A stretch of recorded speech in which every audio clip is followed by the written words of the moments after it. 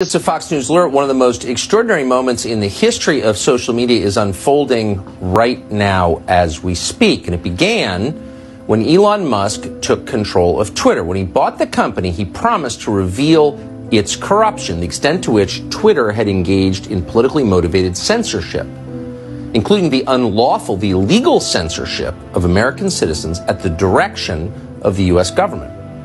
Well, tonight, less than an hour ago, Musk began to make good on that promise. Twitter shared a trove of internal documents with Matt Taibbi of Substack. Those documents are coming out again as we speak, and what they prove so far is very serious. Those documents show a systemic violation of the First Amendment, the largest example of that in modern history. These documents show that, among other things, political officials in the Democratic National Committee were directing censorship at Twitter ahead of the 2020 election. One Twitter official wrote on October 24th, 2020, that he had received, quote, an additional report from the DNC. So the DNC was telling Twitter what to pull off the site, and Twitter was complying. Next morning, to prove it, a Twitter official confirmed the post had been deleted. I grabbed the first one, that Twitter employee wrote. Twitter was also following instructions directly from the Biden campaign in the final days of the presidential campaign.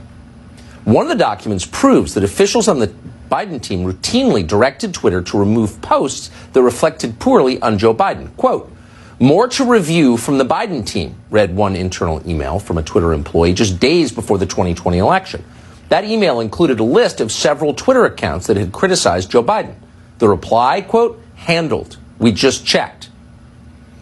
Now, those accounts remain suspended today.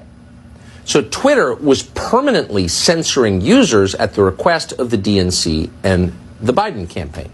That is new. Many suspected it. Now it has been absolutely confirmed by internal documents. And, of course, the New York Post Twitter account was banned. Why?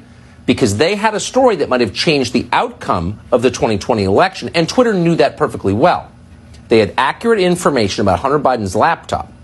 The Post reporting directly implicated Joe Biden and the Biden family in an ongoing scheme to sell influence, to leverage Biden's job as a government official, to sell the prestige and the power of the U.S. government to China and Ukraine. That scheme, that ongoing scheme that unfolded over years, made the Biden family millions of dollars. 10% of that money was reserved, as you know, for the big guy, meaning Joe Biden.